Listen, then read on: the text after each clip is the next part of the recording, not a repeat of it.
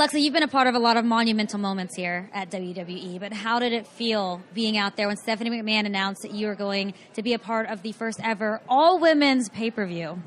It's very exciting. You know, we've had, like you said, all these monumental moments for women, and this is just another step in the women's evolution, and I'm very excited and very happy to be a part of it and, you know, to show why our women deserve these opportunities, because we deliver, and we deliver over and over and over again. We've had main event matches, we've had historic matches, and now it's time to have historic pay-per-views, and I'm really excited, and it's going to be awesome.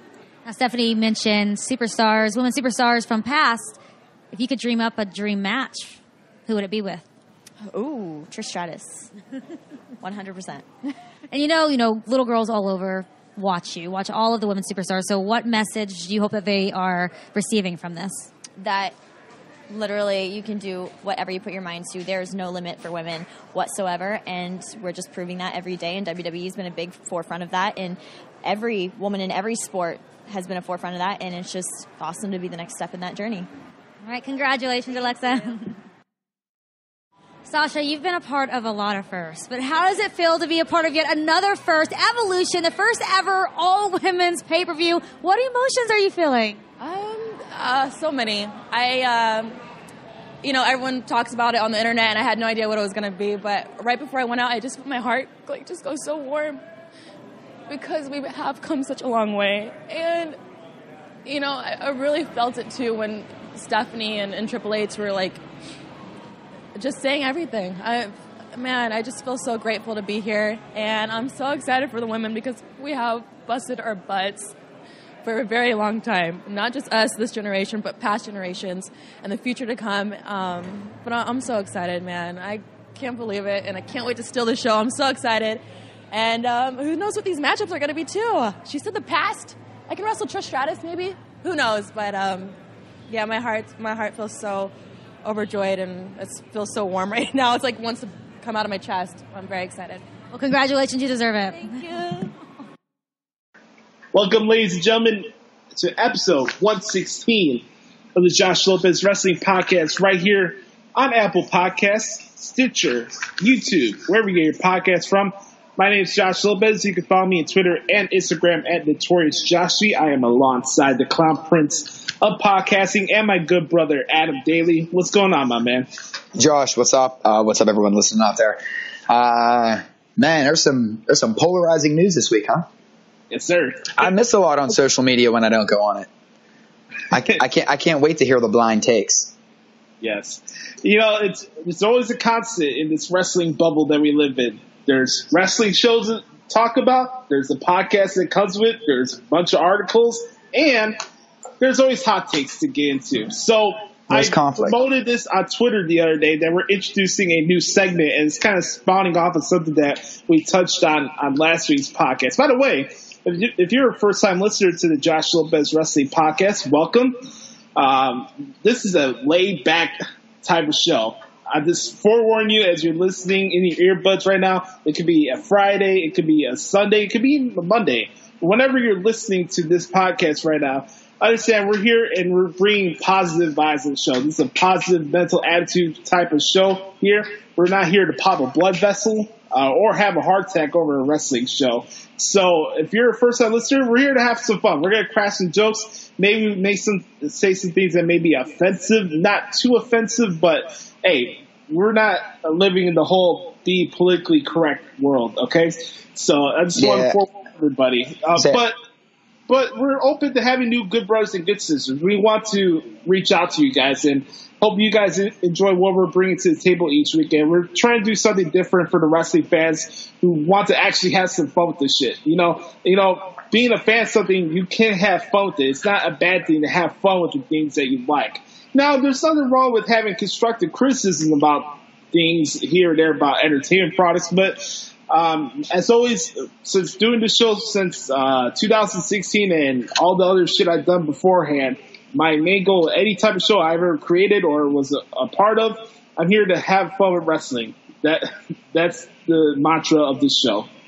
Yeah, and I'll admit, I'm here to tell very off-color jokes and work on material. So that's basically what I do. So if anybody gets offended, it's probably coming from me.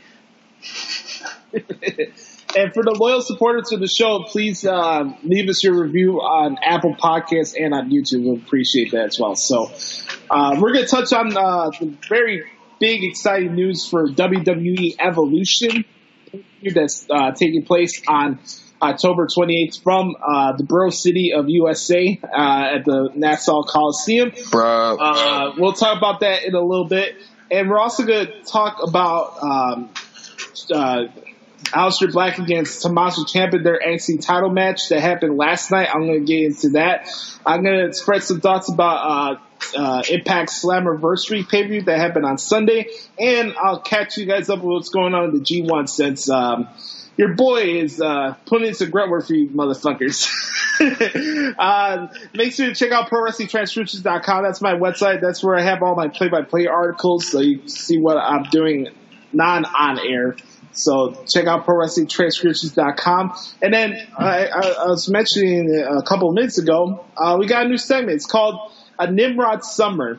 So I'm taking hot takes that I see through live Twitter sessions during Raw and SmackDown or any of your favorite wrestling shows, and I'm bringing it to the table. We may rip them. We may laugh at it. I don't know where this is going to go, but, I try to mix things up here and there.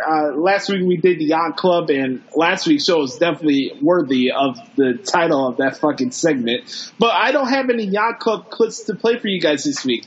Sometimes yours truly needs to take a break from listening to wrestling podcasts and just shits on the product the entire time. There's only so much negativity that could see through my brain threshold, and I start losing my IQ points. And, last week we hear people talk about, oh, I feel betrayed. I'm being abused by WWE booking. Like, how is that a thing in 2018? But with that said, let's get to the beginning part of this show. Adam, you had an interesting weekend, huh? Yeah. I didn't get victimized by a wrestling program like people claim that they have. No, I went to so if anybody truly appreciates the Waffle House, I went to a Waffle House this weekend, and I know that shouldn't sound like important or special to anybody, but I didn't realize we had a Waffle House in the Pittsburgh area. And my wife and I drove 30 miles to go to a Waffle House at like 4 o'clock in the morning, 5 o'clock in the morning on Sunday morning. Yeah. So listen, I guess this is the story that I wanted to tell about it, because no night ever really goes as planned, right, Josh? Like there's never a night that really at least anymore as an adult, you find out that the more you make plans, the more they just fall apart and you just keep going on. But so our whole plan was our daughter's been away for a week, and any parents out there can absolutely understand where I'm coming from here.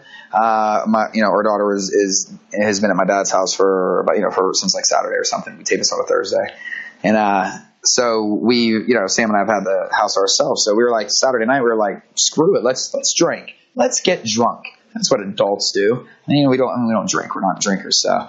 Go out, get some beer, come home. We have this giant game of beer pong, that we were going to decide to play, have all these cups filled. And it was this unique version of beer pong where all this stuff.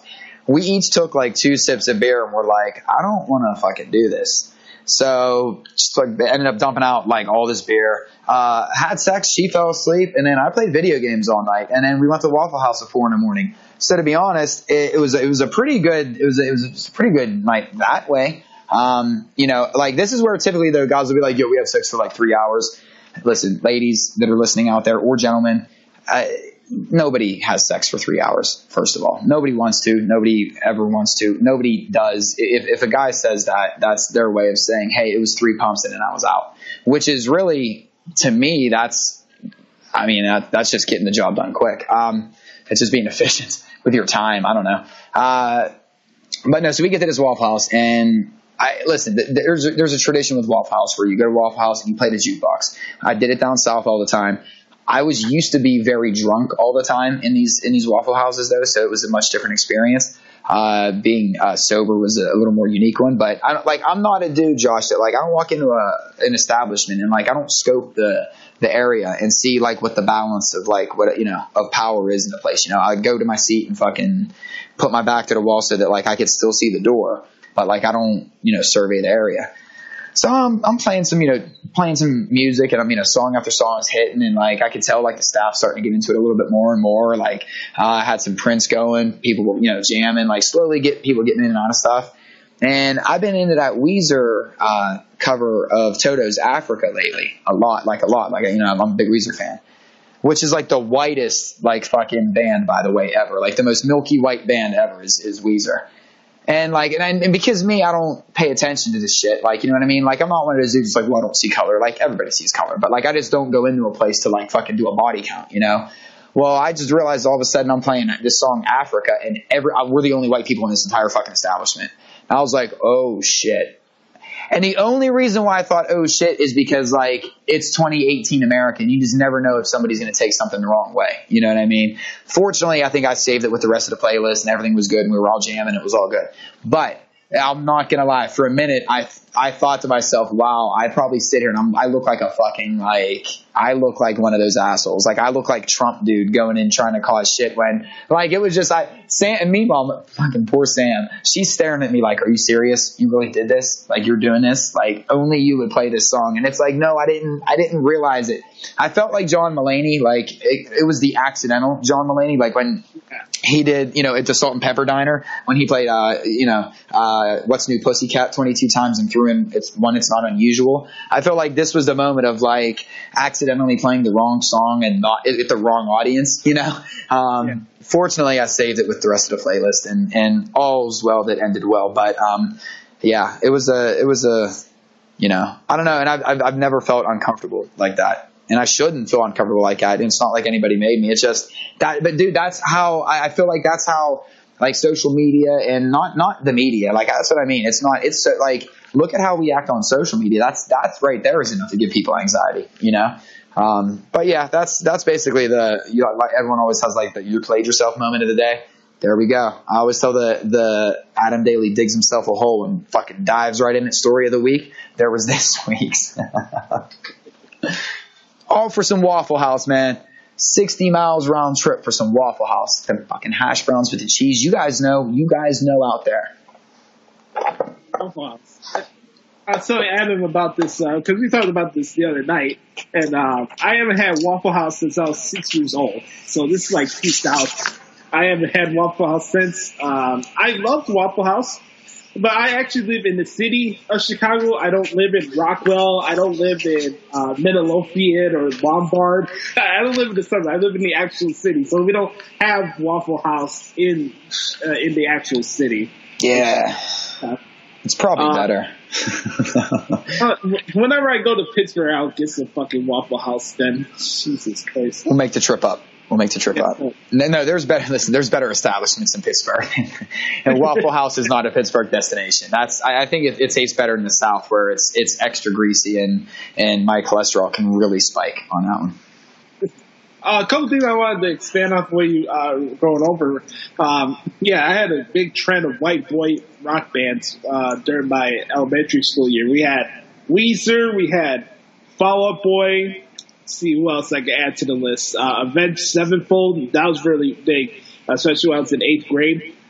That was the whole Guitar Hero and Rock Band era. You had all those bands. In a weird way, it was cool to get their promotion out there because they had albums coming out at the same time and they get the exposure of their songs on a video game like that. I thought that was pretty cool.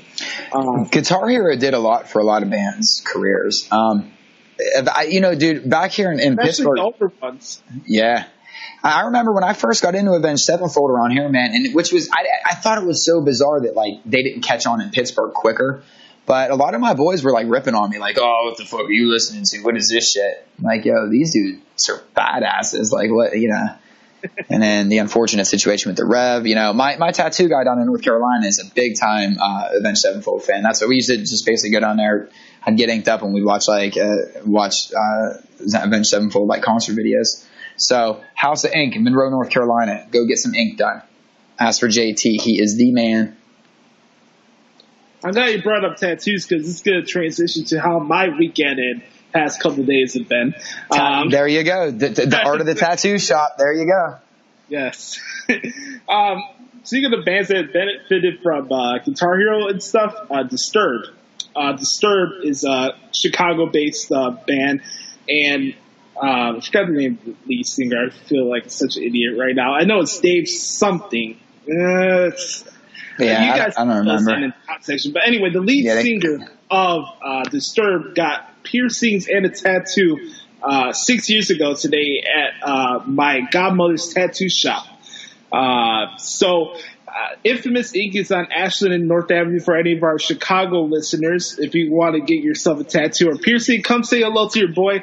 I'm basically running the ship at nights during the week. So I oversee the shop and I clean out all the tattoo tubes and I'm dodging bleach like we're playing dodgeball and shit. Boom, boom. Yo, I really want that fact that you just told to end up on Jeopardy one day. As like $1,000 like trivia question. The lead singer of Disturbed got his piercings and tattoos done at what tattoo shop in Chicago, Illinois, on this date? So random to know. That's amazing. Yo, I seen the dude from Disturbed. Right? Oh yeah, that's right. Fucking Facebook. I fucking hate Facebook. Oh my god. But dude, back before Facebook and before people thought that social media was life, when we didn't have that shit. I was at a Disturbed and Korn show up at State College, and I think the dude from Disturbed was gonna fucking swing on someone, man. He was somebody like did something like threw something at him or something. He like stopped the song and was like, I'll come into the crowd and beat the shit out of you. We were like, yeah, rock and roll. I was still a little straight edge rager at that time, so I had a lot of angst in me. While Adam was having the adventure at Waffle House at the tattoo shop, I had kind of a different experience, not to the point where it was like super bad and I was pissed off or anything like that, but just in any setting in the tattoo environment, you have your cool people and you just get some odd requests and you also get some fucking idiots along the way. I've been working at this tattoo shop since I came back home from New Orleans, so this is about 3 months now. Yeah, it was in April. Right as I came back home from New Orleans, I started working at the shop. So it's been 3 months, and what I do at the shop, I oversee the shop, obviously, as I mentioned before. I look over the jewelry and piercings. I put them in little bags and stuff and help you guys get your earrings and all the fun stuff. I clean the tattoo tubes and the piercing clamps.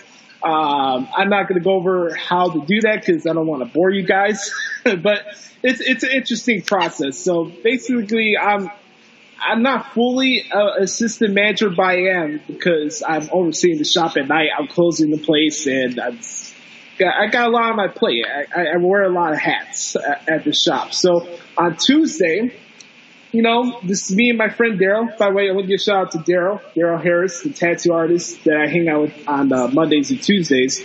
Very talented guy, 50 years old. Very interesting guy. He played a lot of jazz music back then. He's a bass player too. So it's cool hanging out with Daryl. Anyways, it's like, I don't know, 6:30 during the day here in Chicago. And a guy comes in, and I'm not joking around as I'm describing this asshole that came in on Tuesday. We had a great Make America Great hat. We started off with that. Full red regalia. We had a chain that looked like something that Kevin Fairline would wear. Hey, did his MAGA hat have the Made in China tag on it like all the other ones? Asking for a friend. Yes. So he had a blue Dago tee on the hat and some K-Fed, I don't know, type of jewelry or whatever. I was like, all right, some cheap gold. Please tell me it was like that ugly, cheap gold looking shit. Yes. If you're still rocking gold in 2018, you're tacky as fuck. Yes. Please stop. So, in these type of settings, you got to be cordial and this and that. And at first, the guy was talking to Daryl because Daryl is the tattoo guy. I hand the guy the information to fill out the tattoo and this and that. And we have to scan IDs for the government and all this extra shit that goes on with running tattoo shops. So you got to sign release forms before you get in. You also have the ID to make sure you're of age to get tattoo. And I might be familiar with the process. Yes. So he wanted a MAGA tattoo on his back. This MAGA, not the whole Make America Great like lettering. It's just MAGA on his back, in the colors of the Cubs. So one of it would be white, the next would be red, and then the next would be blue, and then finish off with white. Because white America, Trump, everything's white now. Flag colors too. The red, white, and blue, right? Why would he? But why? I was trying to figure it out myself as he was explaining what he wanted. So he was going to get the ultimate bro tattoo, which is typically dudes get their last name on their shoulders, but it was going to say MAGA. That's what you're telling me? Yeah. Okay.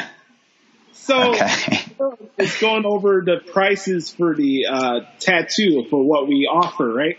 And I'm in the background, like typing in some data stuff to put in our computer. That I have a little area where I like scan a lot of the release forms I have to put on the computer in our processor. So I'm here minding my business, be like, okay, this is another client coming in, like. And when you're in those type of things, you have to make sure that you don't put your own interests ahead of clients. You get, in a way, you have to be professional and have to be understanding this and that. Daryl was explaining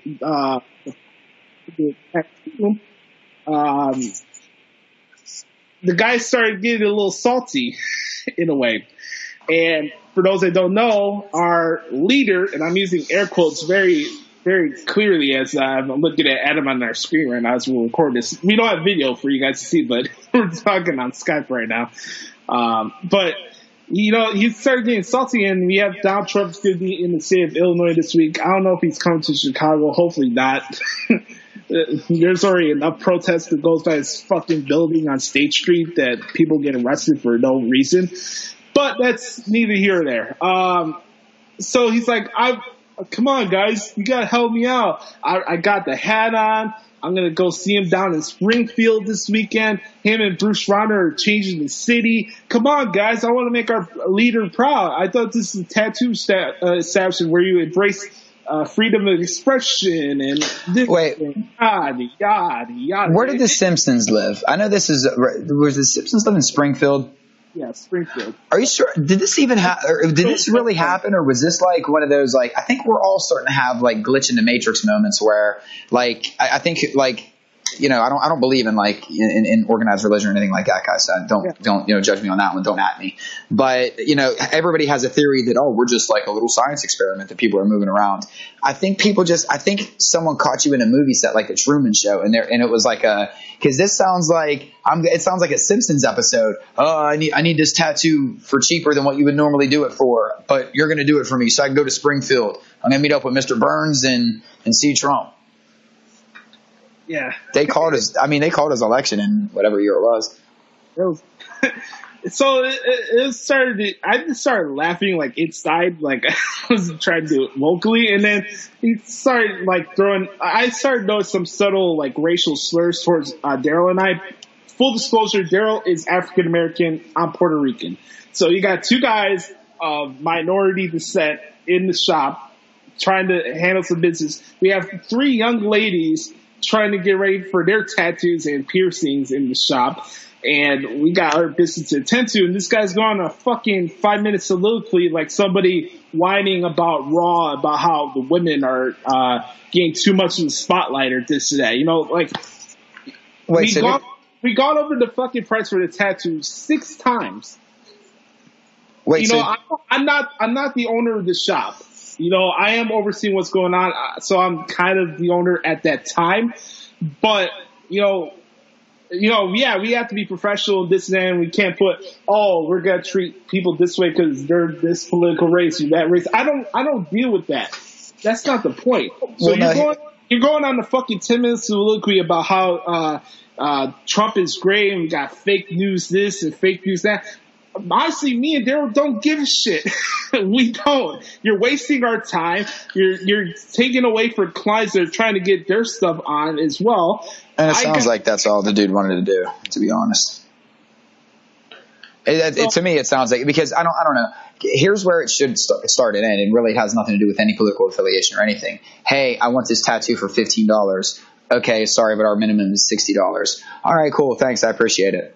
Because, like, to anybody out there that might be thinking about getting a tattoo, you should know this if you've gotten a tattoo. Yo, $15 ain't even a tip. Like, if you tip your tattoo artist $15, you probably shouldn't go back to that tattoo artist. Just keeping it 100. And I don't care how much. I don't care if you go with the cheapest tattoo there. That tip better be a little bit more than $15. If you expect decent work the next time you go back to that establishment, that's just the easiest way that I could put it. So for anybody to even go into a tattoo place thinking they're getting in and out for $15, unless there's some kind of special. There was a joint in Pittsburgh that was doing on Halloween. They were doing certain tattoos for $13, for $33, and for something else, like I think it was like 66 or something, like, whatever. Maybe it was 69. Maybe it was all like whatever. But yeah, but I mean, you're not, but even still, you're still going to tip on top of that. You know what I mean? Because you're getting such a discount on that. So I mean, that's ultimately where it should begin and end before any of the other. It sounds more like dude just wanted to come in just to fucking just be difficult, because that is what has come of this society. I worked in sales for 20 years. And we would, no matter where I would go, you would always get to the regular people that you deal with, that they would want to always tell you all their problems. They want to tell you all this thing. I called her the crazy Catholic lady. And if you're Catholic out there, please don't take offense to that. But I used to work in Steubenville, Ohio, and somebody would come into my store all the time. And it was just a woman that was, this story, it could be so layered, and it's really just for a stand-up bit they did at a later date. But she used to come in and basically just lecture me on, like, your daughter needs to be Catholic. You need to teach your daughter about Jesus Christ. And I'm like, lady, you don't even know me. Like, who are you? Like, you know what I mean? Like, you keep coming into my store trying to convert me into something. Like, stop. And maybe look into getting that mole removed on your face. But that was probably a different story altogether too. So, but dude, I think sometimes people just, there's people in the world that they just want to go in and just fucking spout off because they know, well, it's a business and you have to take it. And that's where we're at. And dude, we've been here since, and listen, this is absolutely right. When people say, well, it's been like it since before Trump was running for president. You're right. Because white people didn't like Barack Obama. White dudes got, and that's ultimately, like, realistically, you can't, 9 out of 10 dudes that I've talked to that say, and I didn't vote for Obama, so don't fucking come at me with that shit either. But 9 out of 10 dudes, when you say, okay, well, why didn't you like Obama? They can't tell you. They'll just be like, well, I don't like his policies. Name one.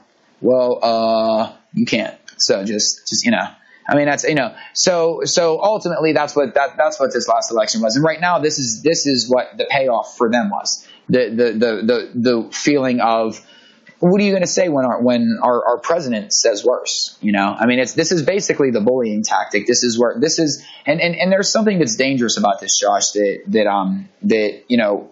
I feel like this is problematic for definitely in America, but now it's becoming a global issue. Is there's a subconscious addiction to adrenaline. We're addicted to conflict now. We need conflict. We don't feel whole if we don't have conflict, and that is absolutely an unhealthy trait. Listen, I go to my therapist every week, and that's one of the biggest things that we talk about is that I grew up in a very chaotic environment, and I always make the joke that I'm like Ricky Bobby's dad. I start to get like every time something seems like perfect, I'm like, yeah, I gotta fuck this up somehow. That's kind of, but that's that. It's and you don't realize it's the chaos. There's a calm in the chaos in a way, and I think that's where we're at right now as a society. And unfortunately, it's because of a lot of resentment from a previous president, a lot of resentment towards a current president, and everything's hitting just a boiling point. And it's fucking ridiculous, is what it is. It's absolutely ridiculous, and it's a shame that somebody thinks that they could just go in and, because to me, Josh, I've worked with the public for, like I said, I was in sales for 20 years, different this, that, and the other things. That was somebody, to me, it sounds like coming in just trying to start shit. Because you got to know that you're not going to fucking get out of a tattoo shop for $15. I don't know how big the dude was or whatever, but if you're getting a shoulder piece or going shoulder to shoulder, and I got something better. Let me ask you a question, Josh. when he sobered up, like I was just assuming that he was drunk, but what's going to happen when like my man tries to go get like married? Hey, what's up with this MAGA thing on the back? Yo, I just want to really like, that's going to be such a deal breaker to every fucking, like, explain that one for the rest of your life. Oh man, we get a lot of strange stuff in tattoo environments and requests and that, and people have a right to express how they feel about certain things. I got some crazy ones. I don't have to ride with a certain political party to feel like I'm morally correct or whatever. That's not how I feel. But there's a difference from having superiority as a client and like someone that's older than you than acting like an entitled jackass. Not only do we have an issue of having to feel like everything is right, we have to be right and have internal conflict, but we have an entitlement issue. Not just people my age or younger, but people older than me. Yep. And I'm sure this is not the first time. I'm sure I'm not the only person that's dealt with people like that in different working environments. Guys, I'm 24 years old. The only thing I ever done work-wise is fucking articles and music stuff. And I got out of college like 3 years ago. So, like, yeah, I don't have, like, other work experience where you guys are at produce stores or appliance stores and this. And I'm sure you guys deal with way worse than I have, but I just thought that was just fucking weird. Because 20 so think about this. Like I said, I was in sales for 20 years of my life, and that's almost your entire life. I've seen everything from little kids shitting on some of, like, if I ran a store, and it was like maybe an inline store, a mall store, or something like that. I've had little kids literally shit right on the floor, like shit, like shake it down their pant leg, kick it under like poster things, like when I was running like sports merchandise stores and shit like that. That was one of the more unique things I've ever had. A little kid just pissed his pants in one of my stores while I was playing a video game. Because he was just, you can't stop playing the game. Listen, if it's the fourth quarter, it's the fourth quarter. And maybe my man just got that's determination. That's grit. And, he wasn't giving a shit. And his mother was like, he didn't piss his pants. Well, then how's his pants all wet? He didn't piss his pants. But my floor is wet, and so are his pants. Lady, he pissed his pants. I've had people come in and try to get free shit for, like, it's the same thing, like, because whether it be political affiliation, religious affiliation, whether it be, I've heard it all, seen it all, had it all. I mean, it's the public, you're right. It is not a generational thing when it comes to the customer is always right. I learned from a very young age. It was my parents that taught me. So don't blame like this new generation. My parents' generation was some of the original con artists of let's call this company and lie to them and get a free credit here. Or let's call it. So that's what always I find comical about like labeling any generation entitled when you're right, Josh. It's just everybody is entitled right now. And that's the sad part is for every guy that you have just like that going into somewhere going, give me my MAGA. I need my MAGA. There's someone, doing the same thing, trying to muscle somebody else, just on the flip side.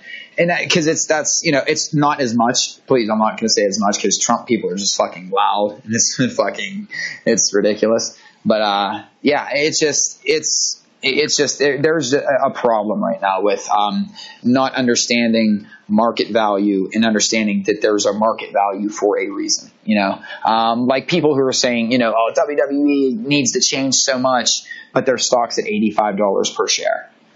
You know what I mean? Like that is an entertainment brand right there. I remember back in 2012, I challenged somebody that I work with that did a lot of investing to invest in WWE. And they laughed at me. And I said, listen, you're a long game guy.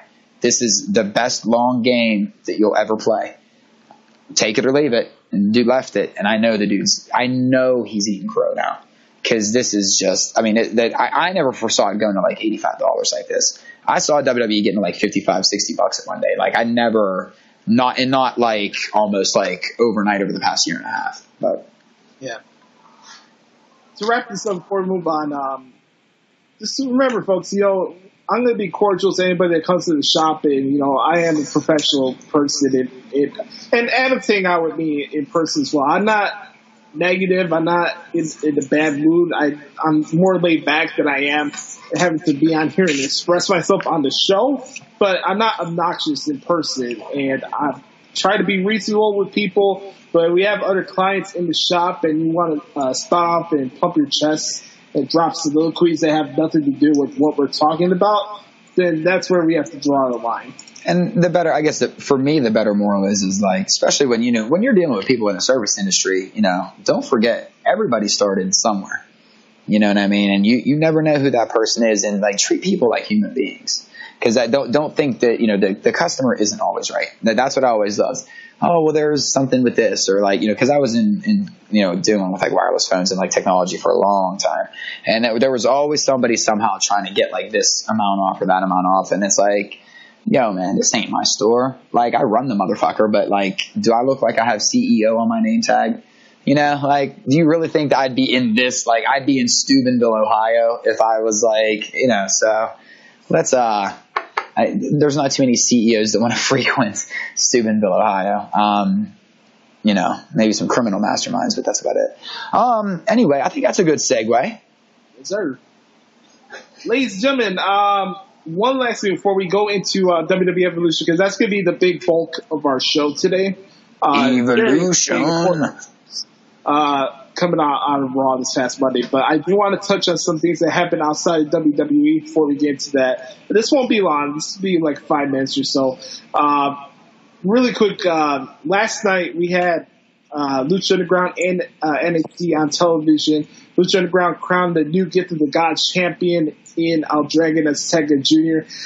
One thing for those who watch Lucha Underground weekly and all the seasons, especially with the Cueto family, there's always one constant with them. They're always changing stipulations and matches. One week we have a 6-way match. The next we're having a over the top rope battle royal to eliminate 3 other people in the playing field. So we're supposed to have a 7-way match, and then it ends up being the 3-way to the main event. So the Cueto family keeps you on your toes. So again, props to Lucha Underground for that. It was a fun show last night. And also NXT. Aleister Black put his NXT title on the line against Tommaso Ciampa. And here's a little explanation for yours truly, where while people think I just go with the flow and accept everything that happens in wrestling, I don't agree with this decision of Aleister losing the title in a taping on an NXT show, but it's not my hill to die on. I know he's going to be at TakeOver. I know he's going to have a title match. And now Johnny Gargano is going to be inserted to it. So, yeah, we're going to have Black, Ciampa, and Gargano at TakeOver Brooklyn 4, and it's going to be awesome. So, while I don't agree with the decision, you're not seeing me going on Twitter bitching about it. Aleister Black is my favorite guy in NXT. I didn't think he should have had a transitional run where he loses his title on a random NXT show. But, hey, it's not my hill to die on. So, I just wanted to let you guys know that. And then lastly, TNA Impact, whatever you want to call it, it's kind of like Los Angeles, San Diego. It's the fucking Chargers. It's TNA. It's Impact. It's all the same shit. It's like the Raiders. They're 10 different things. I don't know where my team's at right now. Right. Impact had their pay-per-view Slammiversary this past Sunday in Toronto. Very cool venue they had the pay-per-view at. I thought it was very cool. Interesting bar called the Rebel Entertainment Complex. Very dope place. I've never been to Toronto before, but I think it'd be a cool place to check out. So I watched the pay-per-view, and it was a very, very good show. I'll give credit where credit's due. Impact has really stepped up their game for their product-wise over the last 8 months. Ever since switched from Scott D'Amore and Don Callis taking over the creative side of the company and what's going on at Endo Home from a promotion side and the business side, there's not been a lot of drama as they were back then when he's dealing with the whole Destination America stuff. But Impact is bringing some good vibes. They're bringing out good shows. Austin Aries and Moose was the main event of the show, which was really good. It was a very nasty hardcore match with Pentagon Jr. and Sami Callihan. Sami Callihan got issues. I'm just going to say that. I actually had a chance to talk to Sami Callihan when I was at an AEW show before. Very cool guy. This guy is a shot in the head, though. He's cool, but I am a big Sami Callihan fan. Hey, listen, the best of us are crazy, and us crazy ones own that like a badge. So, and we are most of us crazy ones are very humble, and until you put us on that edge, because all it takes is one bad day. Yeah, don't press the trigger buttons. Other matches on the show. Tommy Dreamer was on the show. His crazy old ass doing House of Hardcore matches with Eddie Edwards. I don't know how he's still able to do that, man. That's insane. And then other stuff, they had the women on the show. Allie and Tessa Blanchard was a very good match. Overall, I just thought it was a very good pay-per-view. If you haven't watched Impact, you don't have to watch the live show live. I usually don't watch the show live. I cram out the article in an hour and 10 minutes. You don't have to sit down and watch Impact on Pop every week live. So if you want to check out Impact, peruse through it, record it on DVR, give your thoughts on it. They've really scaled back in a lot of ways. They've been presenting their product, and it's good. I wouldn't say it's great or anything like that, but I don't feel the lull that I had a couple years ago when I was covering Impact every fucking week for Wrestling Zone, and it's like the show would never end. So go give Impact a shot. And then finally, the G1. Today's night 8 of 19 G1 shows. I did not get a chance to cover the show this morning. I'm going to do that later on today. But yeah, a lot of big matches. Juice Robinson and Kenny Omega today. Naito and Tama Tonga. Oh, my bad. Roman Reigns, New Japan cousin, gimmick and hairdo. And 3, we got Sonata and Kota Ibushi in the main event. So some good stuff for the G1 for New Japan. So that's your outside the WWE bubble segment here on the podcast. And I'll admit, I was up with the NXT stuff. So, I like I'm torn on the Ciampa stuff only because I am such a big Aleister Black fan, but I'm a big Ciampa fan too. So I'll admit I'm the only thing, like you said, it's not like we always just sit here and I'm okay with the title change. I in a way wish that Gargano wasn't a part of it, just because then I felt like you could have transitioned over that later on. Then it would have felt less like not that it really matters, but it would have felt less like a transitional champion reign but at the same time, I look at it this way though too. I think that, history has now shown us in spades, especially by a big CD release this week, that it really, what you do at NXT and championships in NXT doesn't mean success on Raw and SmackDown, so I think that just Aleister Black getting that title alone for me is okay. He's the type of character where I almost, Josh, dude, I talk about this a lot. I a lot of times don't like my favorite guys or characters, men or women, that I'm more interested in. I like them away from the title because I feel like better stories can be told. So I in a way kind of dig that they're taking him back out because especially his character, I feel like has a vibe that doesn't really need to be around the championship. There's just this allure to his, he's a very captivating character anyway. So I'm not saying you don't want to accomplish championships, but I don't think you need to put a championship on him to make him interesting. Right. And you're right. And I take solace for getting to watch him win the title in person. That's awesome. Yeah, that's awesome. Aleister Black's my favorite NXT guy, and I got to see that. So that's something that I look back at coming out of this decision.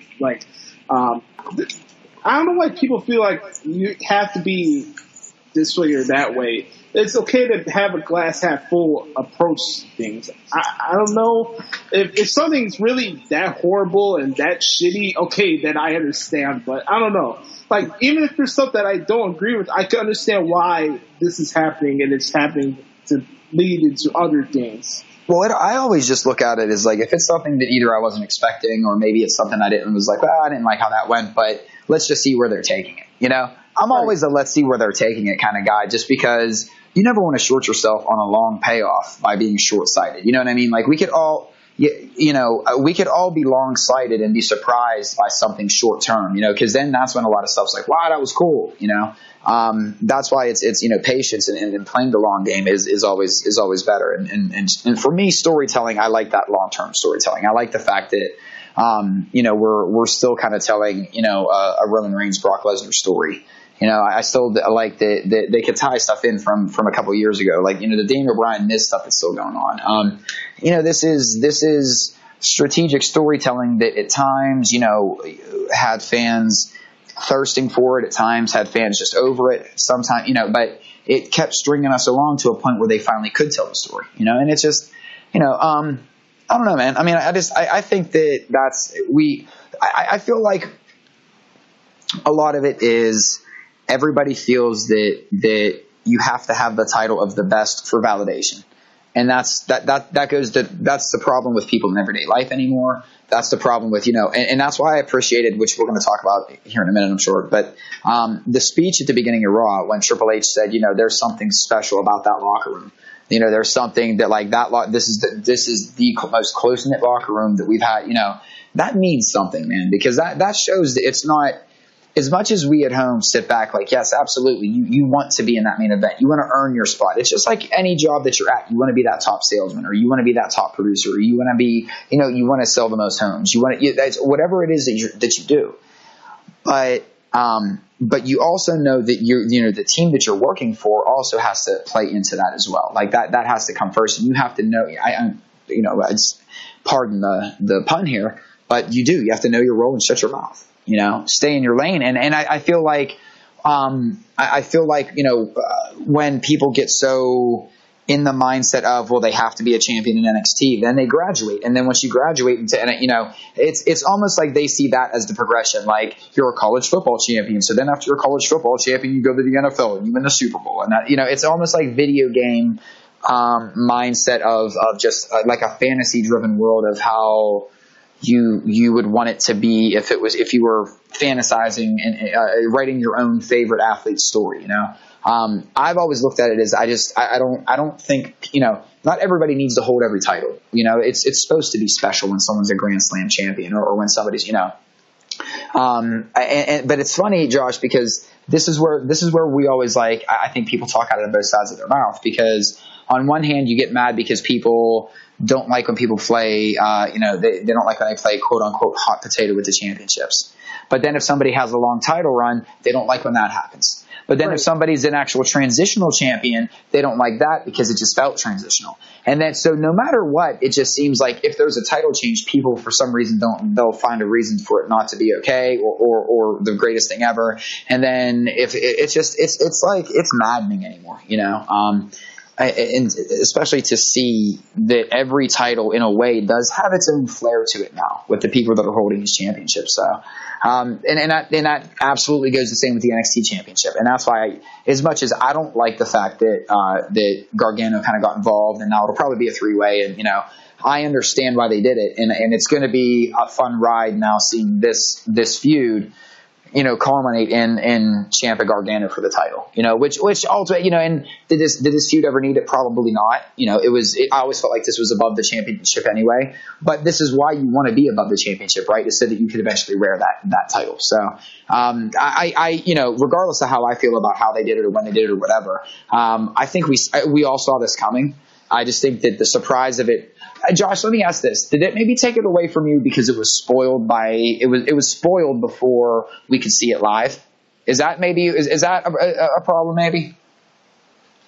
Yeah, and this is trivial, but in a way, you have a guy win a title at the Mania TakeOver, but you don't even let him defend a title at Brooklyn, which is their biggest show of the year.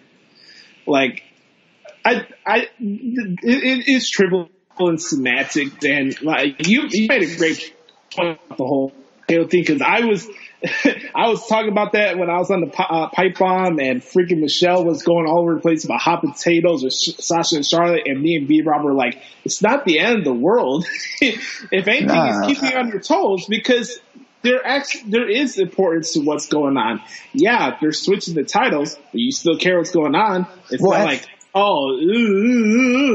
Let me ask this though, Josh, because this is where I would say, because everyone, the argument back then was, well, this is just, this never really happens. And then you look at the NBA the past 4 years. If Cleveland would have beat Golden State this past year, wouldn't they have been playing hot potato with the NBA championship? Yeah. Right? Because I don't know. I don't watch basketball, but didn't it go Golden State, Cleveland, then Golden State, then Golden State? Or was it Golden State, Cleveland, Golden State? Golden State, Cleveland, Golden State, Golden State. Okay. So if Cleveland would have won, obviously we're speaking hypotheticals, but if Cleveland would have won this year, the past 4 years would have been Golden State, Cleveland, Golden State, Cleveland. They would have been playing hot potato with the NBA champ. It happens. It happens in boxing. It happens in all forms of sport. So when your theater that reflects the excitement of sport, when you're not, you know what I mean? Like, I get it. It's, people still want it to be sports, but it's entertainment, and it's sports entertainment. So it's theater that's based around the emotion of sport. So they're just telling real life stories. You know what I mean? Like, just like how they have dynasties, and you're going to have your people running with the title for, or Asuka's streak, or Lesnar's streak, or whomever's streak. I'm intentionally not mentioning names just so people can't say that I'm trying to bring people up. I just think that I'm serious. I just think that I do think that we as fans are just always, when it comes to championships, we're always talking out of both ends of our mouth and don't realize, in a way, we're never happy with, it's, and that's true because we only want our favorites to hold the championships. And I'm not saying everybody, but that's the majority of the viewer. And when you're younger, I understand that. But I guess as you get older, for me, at least now, it is, I think, problematic. Like, and I'm not going to say that I don't love when I see somebody finally earn their championships and stuff like that. I'm not. Those are great moments, and it's that stuff that you feel great for these men and women, and that's. I'm not saying any of those. But what I'm saying is that you're never going to hear me on here, and it's never going to ruin my viewing experience of any wrestling promotion if my favorite wrestler doesn't have a title on them, because it's. Right. It's the stories that they tell are what captivates me, and I do. I a lot of times, like, especially with Jericho's first run when he was undisputed champ, I remember thinking, man, you do get kind of painted into a little bit more of a box, and it's hard to tell as many unique stories when you're champion, especially when you're the main champion. You kind of have to stay in a pretty linear path. They're not going to have, I don't think, like Randy Orton stalking Triple H's family or Triple H stalking Randy, whoever was stalking who, whenever they were breaking through people's houses all the time, I don't know, man. I guess that's where I get lost in the but that's the passion that you want though too, so I don't want to overplay and be like, oh, don't pop for it, but I guess like the days long arguments afterwards of like, that's where I just start to think like, it's still at the end of the day, just kind of like, employee of the month, Yeah, I mean, it's in a way, it's just like getting employee of the month. It's your on a much grander scale. I know, guys, just it's a fucking joke. So before anybody gets their wannabe podcaster underwear in a bunch. Hey, and I just want to make it clear, I wasn't mad last night. Like, it was a great match. It was a really, really good match, and I'm happy for Ciampa. Ciampa's been really doing a phenomenal job as a performer in this heel role. He's been killing it. Ciampa's been killing it. So I wasn't mad doing it. In fact, my night, I had a good time transcribing the match. I just wanted to make the point where, like, even though my guy lost and maybe I didn't agree with the decision, I wanted to show everybody that it's not the end of the world for me, and I was like super pissed off because I wasn't even mad. So yeah. That's why I just wanted to let you guys know. Yeah, and I just really said that because I know there's a lot of people that like they do just go ape shit with every single like title change, and it's like, guys, just, and it ends up ruining an entire show for a lot of people. Like I guess now that I'm nearing 40 and I'm getting a couple more gray hairs in my beard than I'm like, it's just, I guess a lot of times I'm just trying to like come on and say, guys, it ain't that bad, because I do feel like a lot of your wrestling, if you don't like what's going on, a lot of it's self-inflicted. You're being self-destructive on your own viewership because you're allowing one thing that's like in the grand scheme of a year-long story from WrestleMania to WrestleMania, whatever WWE decides to do. Every month we'll find one trivial fucking thing that everybody wants to just it has to separate the entire wrestling Twitter bubble. And that's the talking point. And then we totally forget about it the next month when something else comes along. It is like a 2-year-old with a shiny object. And WWE treats us as such. And they should, because it's easy. They're laughing at this moment right now. But so hard. Yeah. So we're going to save some of that talk for later on in the Nimrod Summer segment of the show. But let's get to WWE Evolution. Big announcement to start off this week's Monday Night Raw, October 28th, Sunday, during Breast Cancer Awareness Month. Day after my birthday. Good pickup on the Breast Cancer Awareness Month, too, brother. Thank you. And very fitting end for that month as well. And it's going to be a pay-per-view. I'm excited to cover it just from a transparency standpoint because these women have been kicking ass match-wise. So for them to actually have a bigger pay-per-view, even with more time than they would get on a regular WWE pay-per-view or NXT TakeOver, I think that's awesome. I don't know what the card is. Honestly, I don't give a shit what the card is. I'm just happy the show's actually taking place. And patience is a virtue. We've gone through a long road of where we are today. Growing up, I had Sable's hands printed on her breast, and that was the entertainment you got for the women at that time when I was a kid. Then we've gone through pudding matches and Playboy pillow fight matches that I saw at WrestleMania. So where we are right now is very, very cool from an evolution standpoint. As a guy who's always appreciated in-ring content, I think it's very cool because it's a validation to what these women have put into their work as performers. And while people get so fucking gung-ho about talking segments and storylines, I think what's important when they deliver in the ring, that's the real story that has to be told, not on the mic. So I'm very happy. This is long overdue. They didn't waste any time getting into that segment. They just went right in the nail on the head, having Vince in there in the ring, introduces Triple H and Stephanie. And let me just say this before we get to Adam Sauce, because this is something that really bothers me. And while I understand where people are coming from, that doesn't mean I have to agree with it. We need to stop getting on our fucking high horse about, this is another case of Stephanie McMahon putting herself over. In any entertainment form, in any decision that involves product, yes, in a way there is a PR stunt that comes behind it. But you don't feel that Stephanie wanted this to happen? I just woke up the next day. How can we come up with some good PR? How we can get ratings this week? Let's announce the Evolution pay-per-view. You don't think she's been wanting to do it for the last 3 or 4 years since we've been making this new wave of women's wrestling in the WWE? We don't think that she wanted that to happen? You don't think that she's in spearheading that? Look, I love Triple H. Triple H is the man. Triple H has done a lot of great stuff for the women, especially from the NXT side. But don't think it's just him, the only person in the company that cares about women's wrestling. How about Finlay, the guy that's produced the majority of the women's matches for over 15 years? Think about that.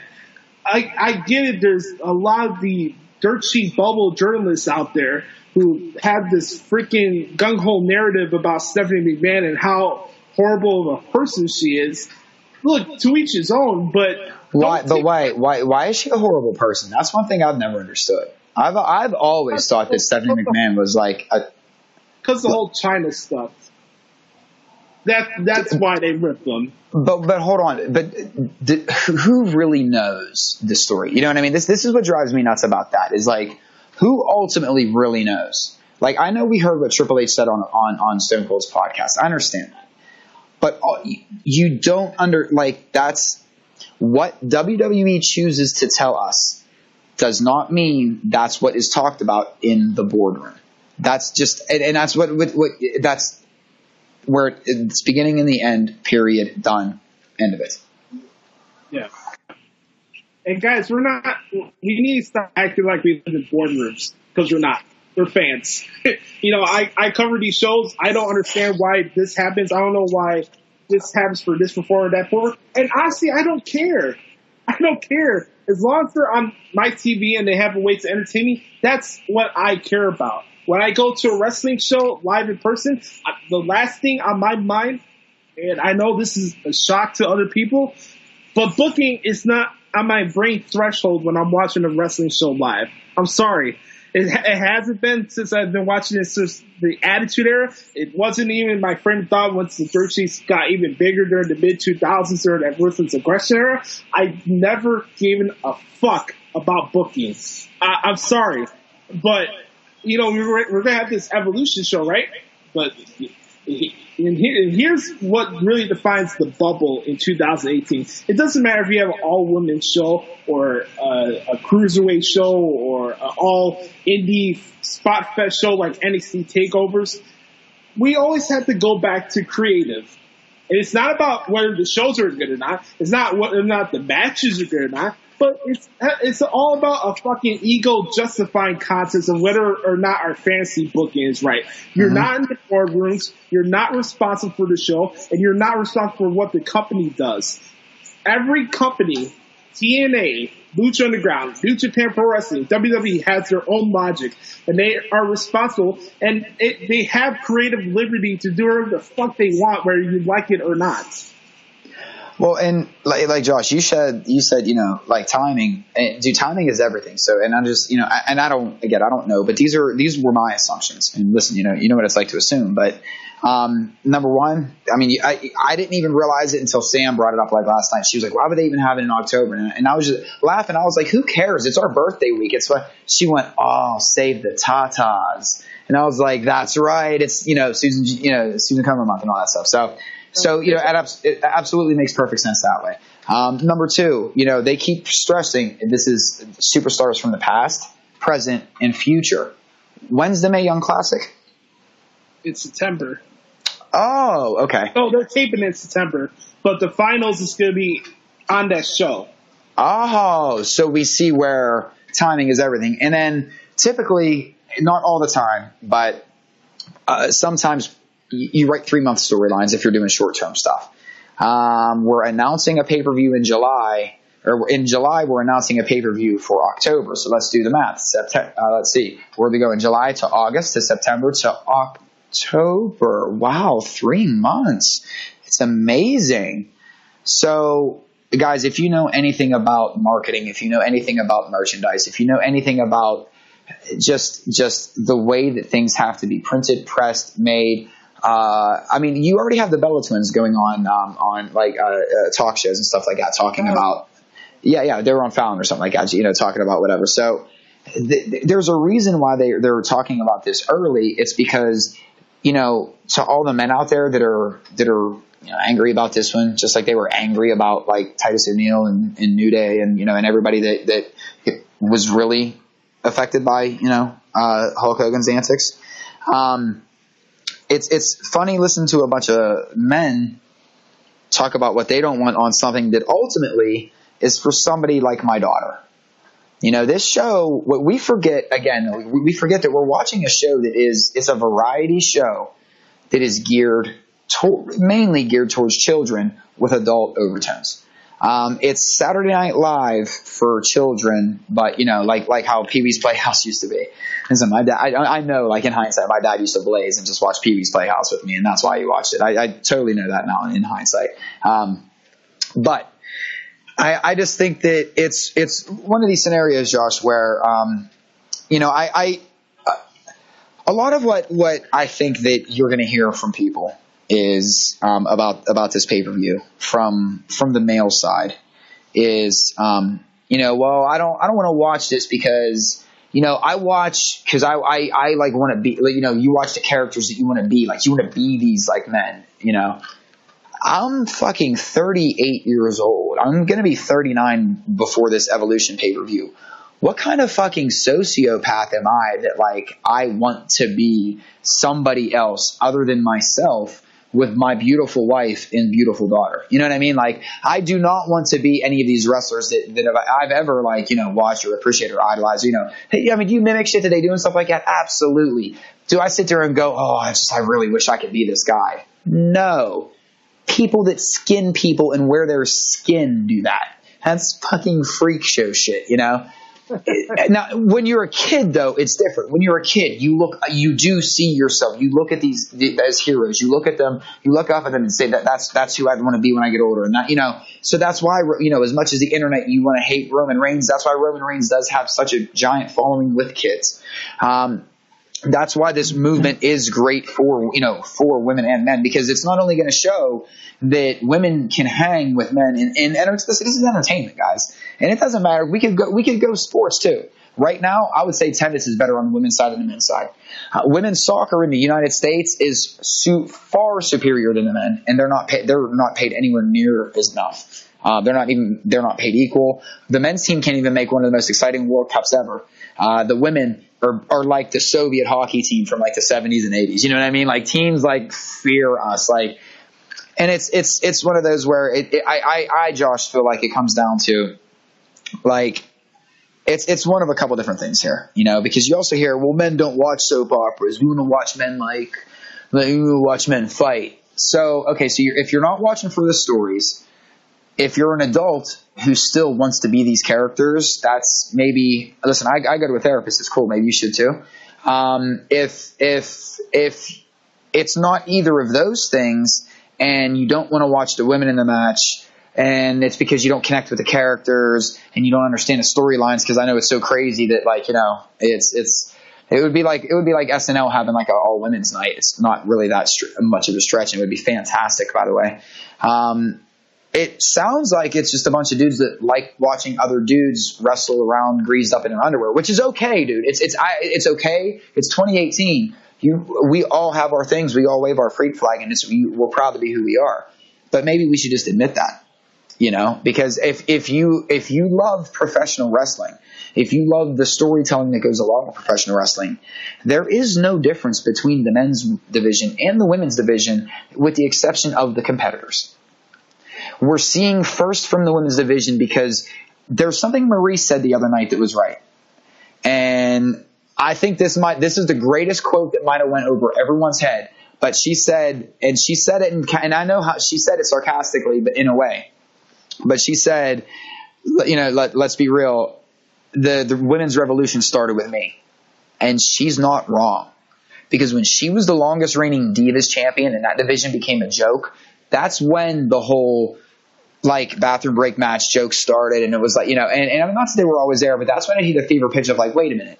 This is insulting to these women. We want a women's division, like how TNA had their knockouts division, and granted it did take, you have to give her credit. It took AJ Lee to finally stand up to people and I think that's a lot of it too, Josh. I think a lot of people like to play AJ versus Steph, and they like to play that hand, and that needs to stop too. That's who cares at this point who really started this evolution. We're getting and I think that there's more of a fear that women are starting to draw more than men, because that was always the thing growing up. It's always women want to replace us. Newsflash to everyone else out there. Women give birth. I don't know if any of you have ever witnessed a birth, like a live birth. There's not a man listening to this that would be able, that we wouldn't make it through it. We just trust me when I tell you, and all the fathers out there know exactly what I'm talking about, because that'd be like saying, hey, here's what we're going to do. I know this sounds rough, but the miracle and magic of life, and you're the only human beings that can do it are men. And what's going to happen is this baby, this 8-pound thing is going to grow in you for 9 months. You're going to feel real fucked up for a while and puke all over the time. And then it's going to come out that little hole. It's a tip of your thing, And what we're going to do is we're going to cut that bad boy open so that the baby can come out. You push that bad boy out, and then we're going to sew you back up. Think about this. Childbirth is not now, and not only that is let's give women their due too for not only being tougher than men, but again, there would be no life without women. Say what you want, guys. All we do is we shoot a bunch of soldiers that don't even know where they're going. They're licking windows the entire way out there, hoping they hit an egg by the time they hit the bullseye. By the time they get there, I lost millions and millions and millions of soldiers over the years. Trust me, there was only one motherfucker that ended up like making the destination, and it probably wasn't on my end. I just have an awesome life. So that's a great way to explain how babies are made, right? Okay, I thought so. So anyway. The other argument that I have, like, and this is the thing. The point I was trying to make was to say that, well, women aren't tough, or women can't do competitive sports, or women are tougher than men will ever be. What a woman has to go through in her life versus what a man has to go through in his life. And I'm not trying to, like, I'm just trying to call it like it is, and men are going to be out there going, oh, what a pussy. Well, I'll say this. I'll take it back to the 90s if you want to be non-PC. You sound like a bunch of pussy ass motherfuckers is what y'all sound like. Y'all sound like y'all want to talk about your balls, but you forgot about your cock because you ain't got one. All balls, no dick. That's the problem. That's the problem with men these days. You're all balls, no dick. What that means is you're all talk, no action. We should be supporting these women, celebrating these women. This is all this is showing. If you're sitting there going, well, it's going to be a 3-hour bathroom break match, or, well, we don't want to watch. Who wants to watch women? What you're saying is, I am afraid a woman is taking my place. Or what you're saying is, I am ashamed that a woman is doing what I always dreamt I could do, but I couldn't. It's funny that all these podcasters, Josh, listen, myself included, some of us are ex-athletes, I play college baseball, the other people play college, whatever, and we sit here and we're like, we're athletes, and I know, doesn't mean shit. These women are still better athletes than any of us that are talking into a stupid fucking microphone will ever dream to be. And I think there's just a lot of jealousy when it comes with that. I think there's a lot of jealousy of women doing what a lot of us couldn't do, or didn't try to do it, and these women did. They went for it and they changed the game. And what kills me, though, is, Josh, and this is my last point on this, is the argument of, no, we watch sports. It's not entertainment. It's not a soap opera. Listen, it is absolutely a soap opera. It's a live action comic book. Like, because this is what I know, man. Like, we have to stop this shit because, it's like we watch athletic competitions that are based around trash talking, unrealistic characters, and science fiction stories. Right? That's what wrestling is, realistically. Like normal sports. Like, think about this. Like, when two dudes go into the octagon. One dude says, yo, man, I just want you to know your kid's my kid. I know you think he's his uncle. You think everyone thinks I'm his uncle, but that's really my kid. Hey, bring your kid in the ring. I'm going to tell him. And while I tell him, I'm going to be wearing a shirt that says I'm your poppy. And while I'm wearing a shirt that says I'm your poppy and I'm telling you that this is my kid, even though you thought I was his uncle, and I'm going to start telling you about all these family history, we're going to totally ignore the fact that the dude that's really the father of this kid is dressed up like a masked Riddler without any riddles at all. It's just the dude sitting there with a bunch of question marks all over him. We're going to ignore all of this in the octagon because we watch it for the fighting. Shut the fuck up. Like, we sound so ridiculous at times. And I bring that up because, think about how, the storylines when you look at it in the past, that was a twisted storyline, right? But we get into it. We're like, oh, but so are we living vicarious? So what you're saying when you say I can't connect to the women characters because I can't connect to their storylines. So are you saying you're a home wrecker? Are you saying what you're trying to, you know what I mean? Like, it's just like everything that all the arguments against this pay-per-view that I've heard to me sound like insecure men digging for reasons to basically discriminate against women. Just like I talked about last week, Josh, I find it, and this is, I think, part of the reason why my wife totally she's wiping out her Twitter, totally, and she's totally getting on social media. She just had enough of all the bullshit of, basically dudes trying to muscle up women online all the time. It's a horrible thing that's going on. And it's really because in this country right now, men are just insecure beings. And that's the bottom line. Because at this rate in 2018, if you're not supportive of not only the inclusion of men, women, transgender, no matter, I don't fucking care. If you're not down with this how diverse the locker room is with WWE right now, and how put together they are. And you can tell like the support that they have for one another. And like, you truly can, Josh. Like you could see it Monday night. Like you could feel I had fucking chills during that speech, man. Like hearing Triple H choke up and like everything. Like it was giving me fucking chills, man. I thought it was just a beautiful thing all around. And for people to be tossing shade at this, it's ultimately more professional jealousy and jealousy that women are doing what some men simply cannot do. And instead of looking at that as it's about goddamn time, we have pricks out there that are saying, well, I'm going to take this back to the 50s. That's why I voted Trump. And that's ultimately what it's just loudmouth, insecure pricks that aren't supportive. This to me is groundbreaking. That's the thing. It's not like it's even groundbreaking. Other companies have done stuff like this. Stardom there's Stardom, Shimmer, there's women's promotions out there. It's not like this is a new concept, but it is big when it's the biggest wrestling company, when it's the biggest entertainment, when it comes to sports entertainment company out there, when it's a company that's sharing at $85 per share, or it's sitting at $85 per share. It's because of this inclusion. Hate on it all you want. This is best for business, and it is best for business. It puts butts in seats. It sells merchandise. Sam actually brought this up. Look at how many men are wearing women's T-shirts in the crowd. It's incredible, man. But people want to live and die on Hogan's Rock, So, I don't know. So you have your Hogan boys? Because I've noticed the Hogan boys are the same boys that are anti-women's this all women's pay-per-view. I'm trying to figure out a way to get up there as like a birthday gift. Like the Steelers play the Raiders on my daughter's birthday. This is the day after my birthday. My daughter and I are trying to like switch birthdays this year so that we can celebrate. Like I take her to like this and we'll go out to Oakland for the Raider-Steeler game and shit, as Raider fans, not Steeler fans, don't get ideas out there. I don't know, but that's just where I'm at, man. Like, I just think that like we sit here and we treat wrestling like it's this sport that we learned in high school and like it's a varsity sport. It's soap opera. It's Broadway. It's Broadway. It's theater. Understand we're watching theater, and understand that when it comes to theater, there is no, just like comedy, just like, because that was the thing for the longest time. Women can't be funny. Women don't know stand up.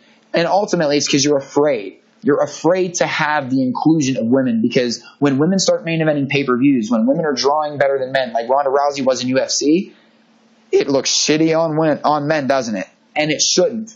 That's the fucked up stigma, Josh. It should never be a knock on men.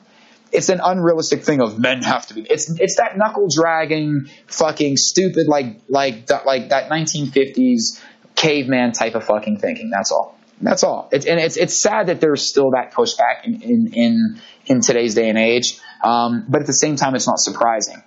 Otherwise, we wouldn't be having these Twitter battles like people constantly have and shit like that. So. It's also the same audience. Not the same audience. I phrase it wrong. This is the same bubble that rushes to promote leaked nude photo pictures of the female performers, but feels some type of way once they're getting main event slots on a pay-per-view. Because they're just pigs. They're not chauvinist pigs. Yeah, or 3 or 4 matches on a pay-per-view. Like we don't have enough more men on every fucking entertainment platform or sports or anything in life. Men. I love that it always has to be men, especially when it comes to women in this country, in America. It always has to be men speaking for women. And I feel bad, it's just me and you sitting here talking. This is one episode where I wish Sam was here so she could have her voice, because this is the topic that she brought up a good point the other night. And this is where I want to bring her into it. She was like, we talked about it, and I don't want to say she changed her tune, but she was like, you know what, no, I get it. But her first thing was, I'm tired of them using women. She was like, I just feel like now they're just using women as what's the first for this, first for that. And then once we started laying it out, and when she started thinking about it, she's like, okay, yeah, you're right. And it was more of her kind of it was salty dog syndrome. You know what I mean? It's just, we get salty dog syndrome. We're going to find any way to criticize or whatever. And then she just, when she warmed up, that she's like, all right, yeah, you're right. And, it's just one of those where I don't think we thought we were going to see it this quick. And that was Sam's thing, was it's just everything's happening so fast, but the market's demanding. And I think that's the biggest thing that I think people have to take a step back and whatever your personal feelings are aside, if the market is demanding it, when you're a publicly traded company, you do what the market is demanding. So. And I think the company is trying to evolve with how things are going with equality and with this new deal on Fox. Maybe the contracts are kind of different in skill-wise for the female performers. I think that'll happen, and especially as you mentioned earlier, Stephanie. And we were talking about this before we came on air. And a lot of Stephanie could be showing her future business plan once Vince steps down and stuff. You know, I think the only way we can keep going is going higher. The thing that bothers me is while people act like the company just stays complacent and doesn't try to grow, we as an audience show our true colors because I don't want to feel this way, but I see trends. And yeah, I'm fucking pumped that we're having this pay-per-view, but there's another part of me where I feel like we're gonna have fucking irrelevant chants and beach balls absolutely during the match, where just because it wasn't the match they wanted to see on that particular show, they're just gonna crap on it. It doesn't matter if it's a female show or an all-men show. We're just going into business in ourselves, and that's what bothers me. And it also bothers me seeing people rip women on Twitter most of the time, and not every female wrestling fan is watching wrestling just because they like the look of a certain performer. Like every time somebody tries to bring down Roman Reigns, it's like, Roman Reigns only draws to female performers because of his looks and his hair. Is that the case most of the time? I don't ride the fence of gay or whatever. I have no issues to help. My sister's lesbian. I have no issues with the gay community. So my point is, yeah, Roman Reigns is a good-looking person, but maybe the females like him for his character and what he does in the ring. Wait, how about this? So just to use that logic, not to interrupt Josh, but this is a good point. So with that logic, with my daughter being a lesbian, and you know, and listen, she has a couple little crushes on the women's division. I'm not going to lie, and I'm not going to say who they are, but at the same time, she also, like, again, she's an 8-year-old girl. She sees herself, you know, she looks at these women as heroes, as role models. So, but with her, so which is it? Is she watching because she sees them as role models, or is she watching them because she thinks a couple of women are hot and cute? Which is it? Or could it be both? Why can't it just be both? You know what I mean? Like why I don't understand why it can't be both, because ultimately that's what it should be. You know? Yeah. I don't know. I mean, it's just something to toss in there. I hate that it always has to go back to, well, it has to look. It goes on the looks. Not always. Not always. I feel like with characters like Mandy Rose, they want you to think of her character that way. Bobby Roode, I guess, the whole Glorious thing. That's more of, right? Isn't that what they're going for? It's like Rick Rude in a way, kind of ish, right? Finn Balor with the John Travolta jacket and abs. I'm telling you, the Balor Club is an all-male review that is inclusive to everybody, but it's an all-male review, and Finn is just – he's the leader, and when he comes out, the place goes crazy. Oh, man. And listen, I'm not going to lie. The past couple pay-per-views, we've had seats on the side where Balor does his little thing when he gets on the ropes and shows off his abs and everything, and every time I just look at my wife just melting in her seat like, all right, dude, I fucking lose again. Yeah, there's something wrong having it both ways. I just look.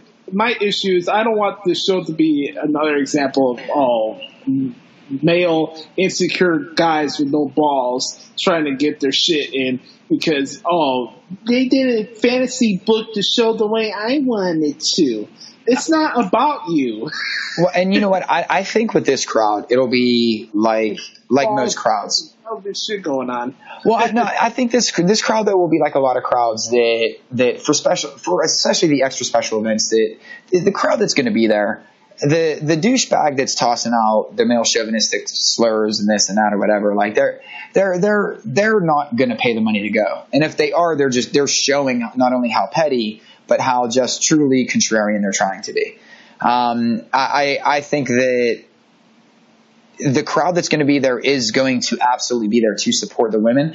I'm not going to lie, though. I brought this up to Sam the other day just because I know Caitlyn, they said that they're bringing her back for the Mae Young Classic. And, I would – who knows if she's going to be there or not. And just because, you always like to get the gears going. I said to Sam, so – do you think AJ Lee would come back for just one show? Just knowing that Caitlyn's there, it's like a security blanket. So it's just for a one show, one off kind. It's not like she doesn't have the beef that Punk has. And Sam brought up a good point, man. she was like, you know what? She was like, why would she come back? Just have the entire crowd chant CM Punk at her. Right. And I was like, holy shit, you talk about pipe bombs. You just dropped a pipe bomb on me like that. That's a hell of a point, man. Like, you know, like we ruin ourselves. Like, we can't have nice things sometimes because we, as fans, we ruin it. You know, like I didn't think about that. Like, I would have just thought, hell yeah, the crowd would pop. Like, it's the one thing with the Rumble, everybody was talking about how cool it would have been, you know. But I always forget that you run the risk because just we can't. And that's where it's like, guys, fucking let's stop with the CM Punk shit and get over it. And just because that ultimately could be ruining, like, maybe risking a great moment for us. You remember when they main event the pay-per-view, but the entire conversation was about Ronda Rousey and how this is Stephanie pumping her ego and this, that, and a PR start where they're tossing to the women to the side?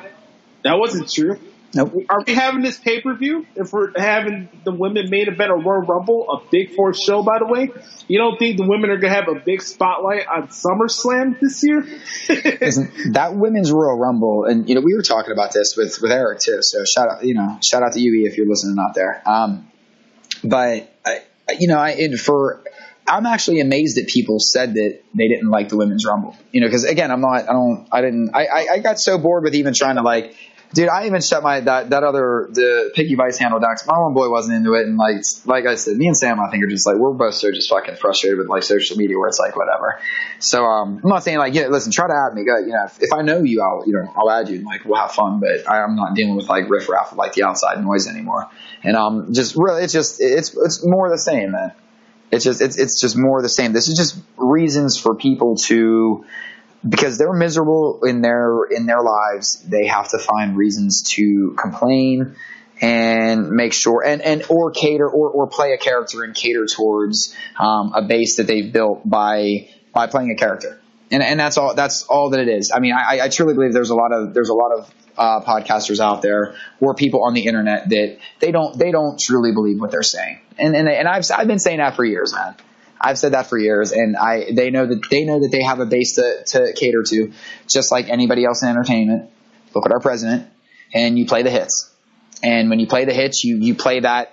There's still that part of this population that I don't know what the percentage is that it's funny how much, like, roid guy, like roid bro guy and hillbilly white trash are, like, one and the same. Because they all think that, like, women don't deserve to be wrestling in that ring. This is wrestling. Women shouldn't be in a wrestling ring. That's for men. Women, in my day, women just walk down to the ring with the men. Because it's a men's sport, and it's a sport, goddammit. When I used to watch it, it's not like this Vince McMahon storytelling shit bullshit today. I'm going to tell you what it used to be. What used to be was that back then, it was real sport. It was real men. Like, and I'm sorry that I'm trying to lay on like what a degenerate fucking, like, Beaver County, Pittsburgh, or, like, well, outside of Pittsburgh, Beaver County person sounds like, but that's the best I could do without, like, really on that. But that's ultimately the mindset, Josh. That's the mindset behind weightlifter bro and white trash dude. And they're one and the same. And they're all, and it's just, they're all in that same camp of, we don't want women to succeed in society. The show's happening on October 28th. We'll keep you guys posted as far as, like, any new performers coming on the show. Like I mentioned, I can't wait for this. As I mentioned at the start of the segment, I really don't care what the card is. All we know right now is going to be the Raw, SmackDown, NXT Women's titles on the line, and the finals of the Mae Young Classic. There's been some scuttlebutt on Twitter about a new tag team title division for the brands. I don't know if that'll happen. I'm not opposed to it, but I always brought this up, especially with the women getting more time on Raw these days. There's nothing wrong with having a women's television championship. Mm-hmm. This is a little idea out there. Something you guys could ponder on that. But I'm very excited for the show. Adam's pumped for the show. Hopefully you guys are pumped for this show. We're going to be talking a lot about it over the next couple months. So learn to love it, baby. That's all I got to say, because I'm going to be hyped up for this. Unfortunately, on YouTube, there are shows with the roid guy and white trash, but that's the. Go make my burrito. I'm Pickle Rick. Before we wrap up the show this week, I wanted to mention some stuff that caught my eye from the week of the shows. First off, the B team are killing me, man, with their backstage interviews. They just try to find ways to hang out with Roman and celebrate with him. Even to the point Roman put on Twitter today, he had a little exchange with Carl Anderson. He's like, so we had these two guys in the good bus, which I was pretty funny. So that's cool. Shout out to the B team. There's been some people that their Twitter game's been strong lately. I forget who. Well, Roman and Tama Tonga going back and forth was pretty cool. That was some good shit. Well, what else? Again, Miz being Miz. You know, they have the whole thread of the show. He comes out in a limousine to start the show. They're walking the red carpet in the middle of the show. He uses a fake baby as a decoy to attack Daniel Bryan. Miz is just killing it on all cylinders. I have yet to see Miz and Mrs. yet. I feel bad about that. I haven't had a chance to watch it yet. I heard it was really good. And congrats to him and Maurice for getting to have their own show like that. I think that's really cool. Other stuff wrestling-wise, really dig the four-way match they had on 205 Live this week. Mustafa Ali, Drew Gulak, Hideo Itami, and TJ Perkins. Very, very good match. Drew Gulak won the match, so it looks like him and Cedric Alexander are going to fight each other at SummerSlam this year. And then, next week we'll be able to spend some more time talking about the SummerSlam storylines. They weren't wasting time this week. They were announcing a lot of matches here and there throughout both shows this week on Raw and SmackDown. And then lastly, I want to give props to Randy Orton, just going through the jugular on SmackDown. You know, this thing when it needs to be addressed. Whether you feel what he said was right or wrong, he addressed what people feel about him. And, you know, he never mentioned anything after that whole dive thing he did a couple years ago on Twitter. Like he was ripping people jumping off the turnbuckles. Now he's mentioning it in the promo now. So I've been waiting to see what Randy Orton's actions were because he came back and he attacked Jeff Hardy. So I'm glad they, from a television writing point, they got to the jugular because on the end of last week's SmackDown, Ray Orton's digging his fucking earlobe last week. Yeah, that was weird. Yeah, and then we understand why he was going after him. So I thought it was a good promo. Well, here's the thing. I'll admit, and it sucks because I used to be such a big Orton fan, and it's not anything against. Like, I just feel like, listen, it was an effective promo, absolutely, but it's like we've heard this before from a lot of people. You know what I mean? And it almost sounded and I hate to say this, but Orton's so good in the ring, but so boring as a character. It came off boring. It came off more like well, I don't like the fans, so what I'm gonna do. It sounds like it sounds like the most effective aloof person ever. Now, again, I stress effective, but I do at least. You always do need that guy though to kind of dig into the internet, dig into that fan base. And you know, Orton's been around for so long that I would like to say that maybe Randy Orton should take credit for the Divas Revolution, because in Pittsburgh, the same fucking pay-per-view you guys all want to fucking criticize us for popping for Roman Reigns for when he was the best out of the three people that were left. And I was still booing Reigns, so don't come after me with that. But during Cena and Randy Orton that night, we were chanting, "We want Divas," to the point that Randy Orton actually did the Randy Orton pose mid-match to the tune of us chanting, "We want Divas." And that was January 2014. So I guess here's what I would say. And to Randy Orton's thing, not just a joke on Orton. I'm saying that he should, whatever. I do like what they're doing with Orton. I'm just kind of over Orton at this point. It's funny how he was like, "I'm not one of those guys that just goes away." Yeah, you are. You just had a fucking like a 2-3 month vacation, something like that. Like, you've been gone. So it's whatever. But anyway, that's, we're picking, we're just nitpicking stuff. But no, I like the Orton stuff. I guess I'm just, I don't know, ready to move on from Orton. What I did like, a couple things I got, the Bars shirts and Styles' shirts.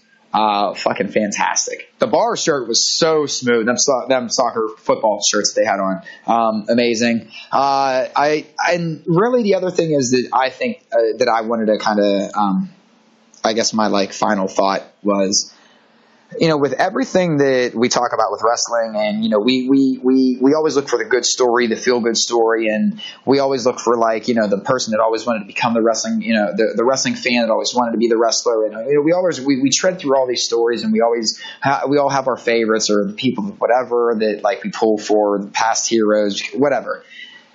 And a lot of times, like, really, really authentic, good stories fall through the cracks because, number one, the character doesn't want you, you know, it's not, the character never looks for sympathy. The character is typically a heel character. But I think there's a lot of professional jealousy sometimes with certain people. And so I guess my final thought is I'm so happy for Mike Mizanin, The Miz. Just a human being. Mike Mizanin, like, you know, and the Miz himself, like, I just, you know, just for what it's worth, whatever. I mean, this is a guy that just kind of like on a whim on the real world was just trying to like kind of get something going, you know, and just ended up living out his, you know, his goals, his dreams, and like the pushback that he initially got to like where he's at now, and he has his own spinoff show that I'm not gonna lie, I'm probably gonna watch. I'm gonna watch his show with Maurice. Sam and I already talked about it. It's already on the recording list. So we missed it the other night, but it was one of those we were both like, shit, we really wanted to watch it. So it's, and you know, I'm really happy for the dude. He's not a guy that we ever would have, I think, seen. I don't know if any of us saw The Miz getting to where he's at right now, but it's good to see that he is finally getting the credit that he probably deserved a long time ago. You know, I think he is one of those guys that's always done right for the company. He's done right by the company.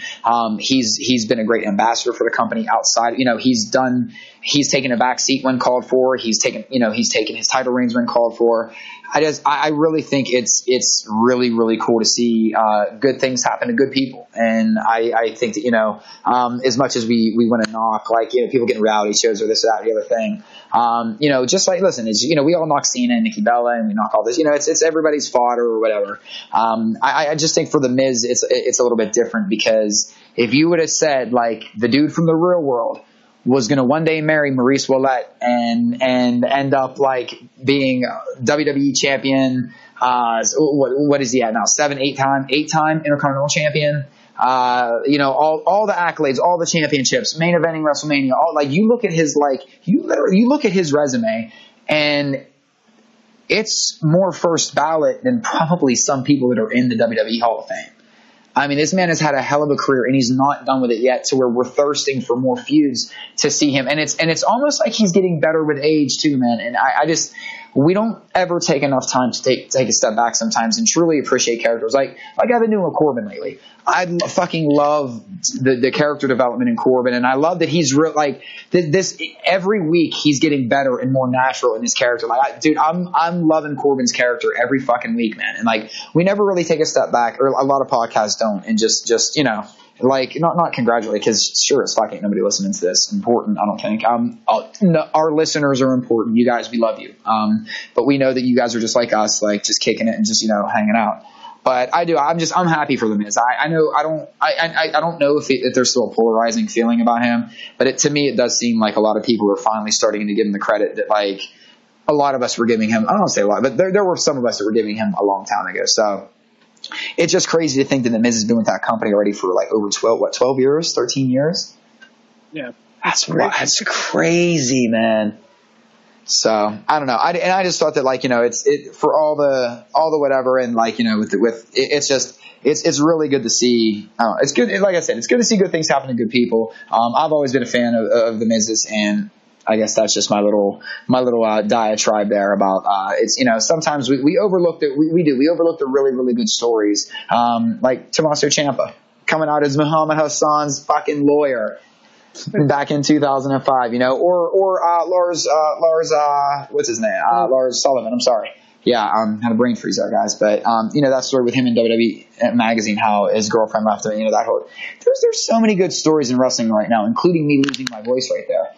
So with that being said, I'm going to toss it back to you, Josh. But yeah, and look for the great stories, man. Everyone's nitpicking so much because we're addicted to the adrenaline of conflict, and it's time that we start decaffeinating ourselves. And let's start to look for the good. I want to read a tweet from Nia Jackson that came out a couple minutes ago. Anytime you have the option to counter a negative comment or action with something positive and uplifting, then do it. It might be hard at first, but the better you train yourself to give love, the happier you'll be. So it's a little positive encouragement out there for you good folks.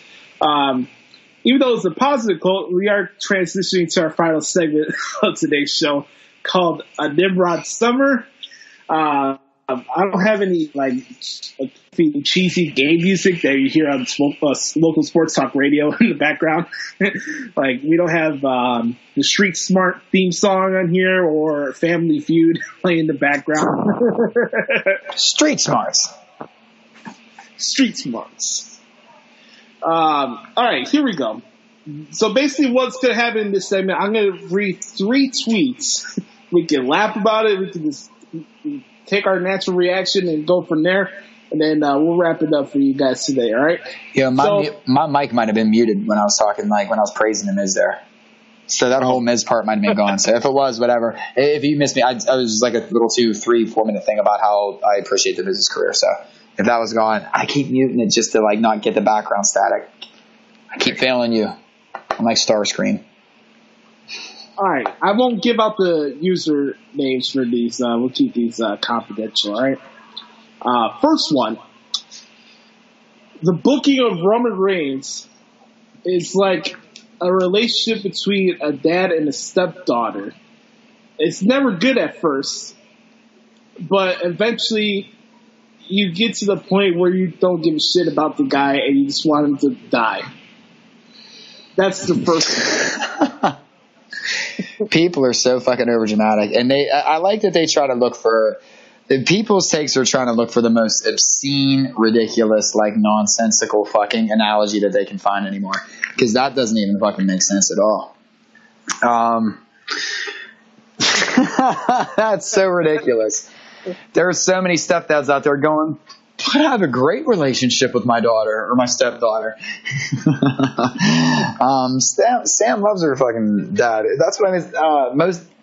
Oh my God, there's some real fucking. I hope that was from a dude's account, because it's going to show how petty and fucking insecure. Yeah, I love not knowing where these come from. Go on.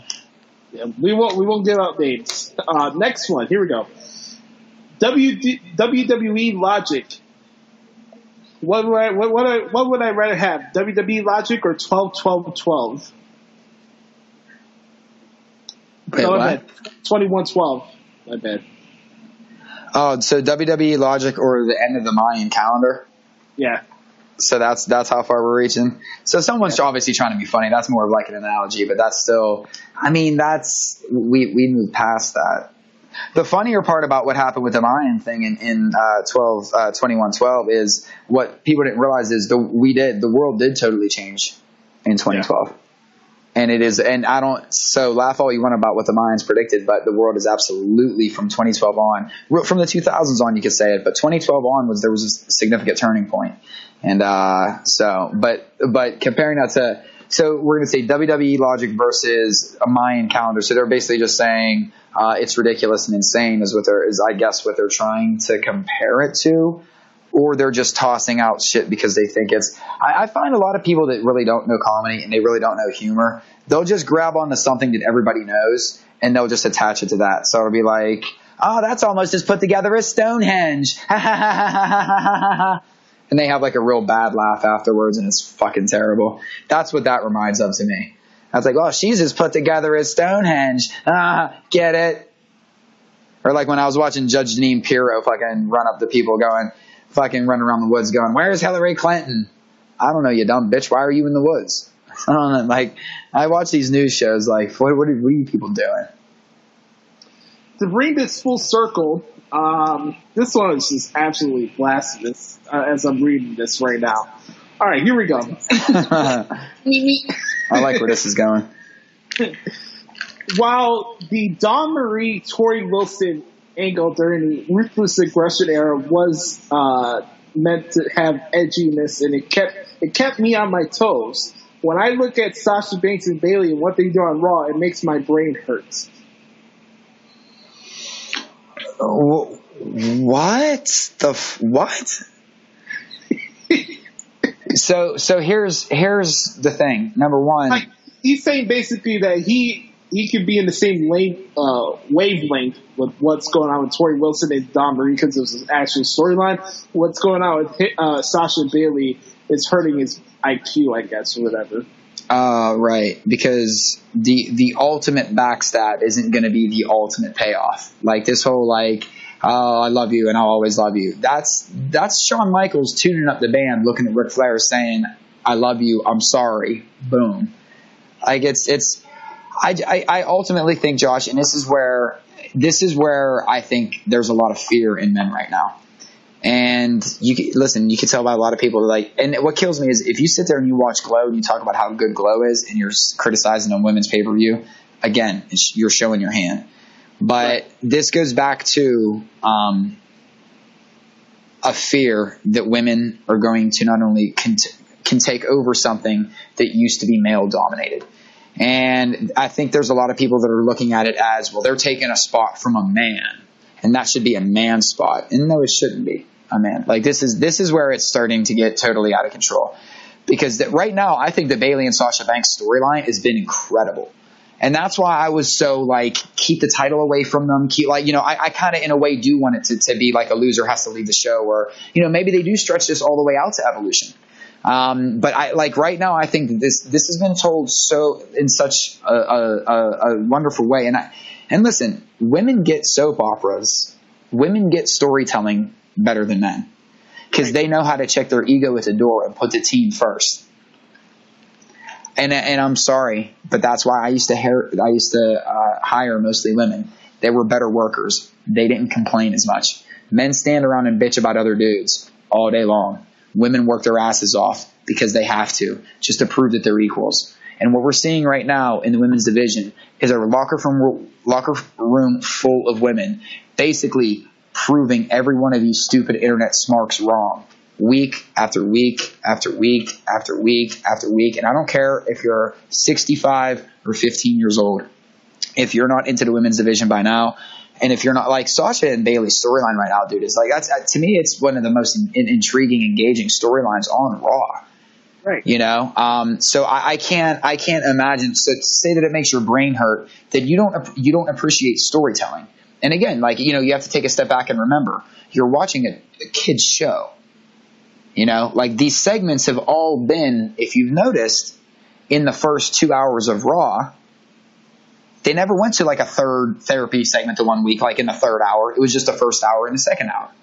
Right. So, maybe this storyline isn't for you, but there's 30 other storylines going on right now. This is a variety show. When your stock is trading at $85 per share, you are in an entertainment brand. You're not alternative rock anymore. You're not just like top 40 hip hop. You're top 40. WWE is top 40 radio, and you're going to hear everybody from Linkin Park to Prince to Madonna to Drake to who am I missing from today that I don't know who the hell they are? Alicia Cara, is that somebody? That's somebody, right? Is Alicia Cara somebody? By the way, speaking of music and stuff, I want to send some good vibes to WWE. Is that somebody? Is that a person? Right? Yeah. That's a singer, right? Okay. Yep. Okay. That's what I thought. My daughter likes her. I'm just making sure that I'm not okay. I got one more too before we go here, because this was just kind of showing the whole male chauvinistic thing.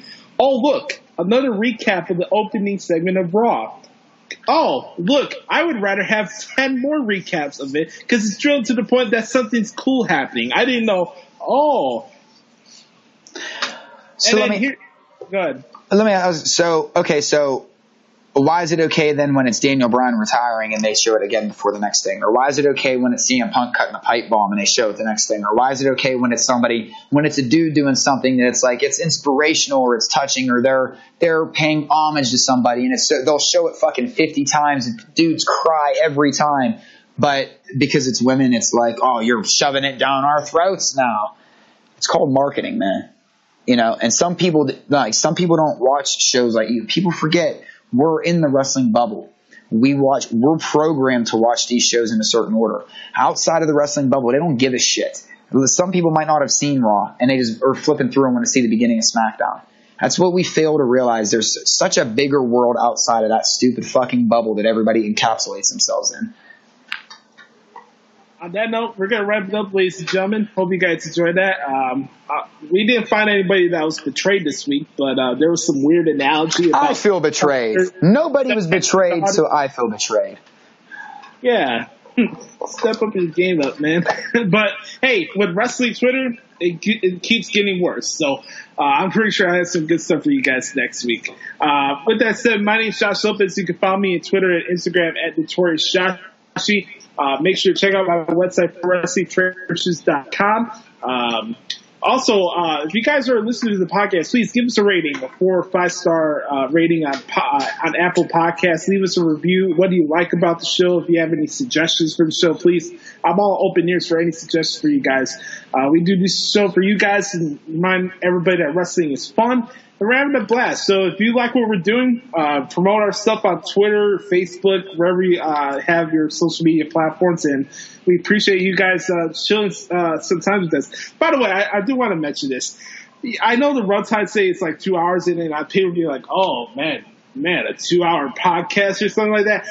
I want to give props to Mike and everybody that's been reaching out to us that actually listen to the show. The fact that our shows are like 2 hours, but it never feels like it. I don't know how that is, but we appreciate you guys do check it out because it's not about extending out shows for a long time. We're just having good conversations, and time just flies by fast. So, does Mike have the Astros logo? Yes. Listen, yes. Yeah. So real quick, listen, yo, brother, dude, I totally apologize. Here's the reason why. My boy told me about what was going on. That's why, Listen, long story short, whenever that dude was spreading on lies on his little fucking podcast about me and like why I allegedly left podcasting, which and fuck it. Here's the real reason. If you want me to break some doors down. Like I told you guys before, my daughter was getting picked on by, if the only time with the election, like how this fucking little asshole was talking about, was my daughter was getting picked on an everyday basis by some dudes on the bus, like getting tormented that women can't do what men can do. And so she'd come home from school like crying all the time. Sorry, your podcast don't mean shit when my little girl is, and then my little girl came out to me. And she came out to me first, and then she came out to Sam. And so then, so no offense to anybody that, so Mike, basically what I'm saying is once, some things were said on a podcast that were absolutely erroneous. And then I saw some things that were being said about me online. Anybody that was like even a fan of of that certain whoever they are, that uses fake names. What's the one dude's name? Chris? Or something, whatever his real name is. You can check out Maltov in the morning. I'm using air quotes right there. Yeah, whatever his name is, Chris or whatever. But yeah, so whenever I saw like that and I heard about a lot of stuff like that, it's basically anybody that was and yeah, absolutely it was guilt by association, but seeing like a weird mob mentality by just somebody basically like almost like spoiled little entitled white boys do when they don't get their way, when somebody tells them no.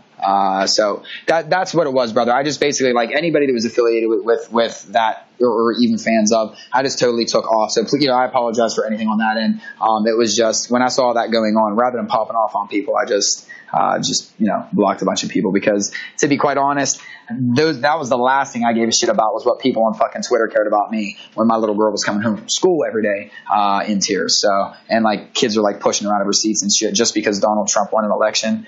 So if that's how you want to attribute it and you want to brag about that and play the sob story on a podcast about it, there's the real side of the story. Like my daughter's not here today, so I'm a little more free to talk about like realistic stuff. So that's why I get so angry about that situation too. So, but he who laughs last laughs the loudest, and they don't call me Joker for nothing. Remember, the Joker is wild.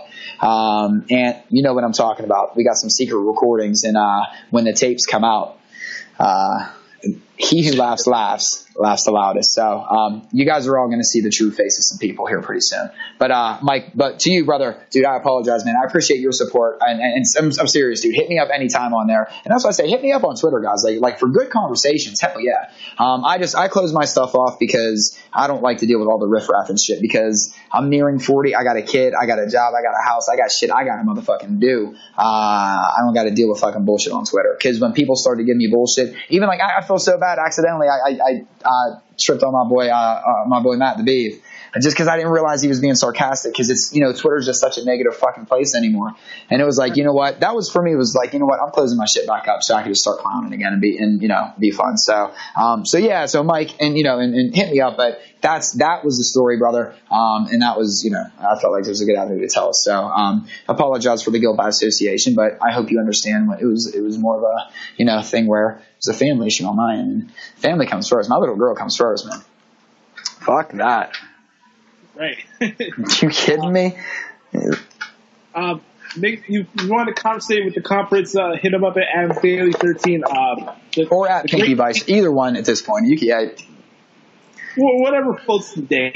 Yeah, I guess Pinky Vice is the easier one to use. The Adam Daley 13 one, I'm just keeping that as a handle with, like, there's just, like, a couple people on there. Yeah, the Pinky Vice one is, because then that's the one that I'll bullshit with, like, sports and wrestling with. We'll also give a shout out to the great Lady Nexus as well for her appearance on the show last week. That was a lot of fun. So we'll give a shout out to Sam. She's awesome. Sister. Throwing out the Too Sweet, the good sister out there. Mm-hmm. That's Lady Nexus. So thank you guys so much for checking out episode 116 of the Josh Lopez Wrestling Podcast. We'll be back here next week to gallivant about SummerSlam and all the stuff going on with G1. And it's the Summer of Slams. Yes, sir. The Summer of Slams. For the conference, I'm Notorious Josh Lopez. Hope you guys have a great weekend. Keep it on the positive. You are the director of your life story. Never let anybody impugn your character or your integrity. With that said, we're out, bitches.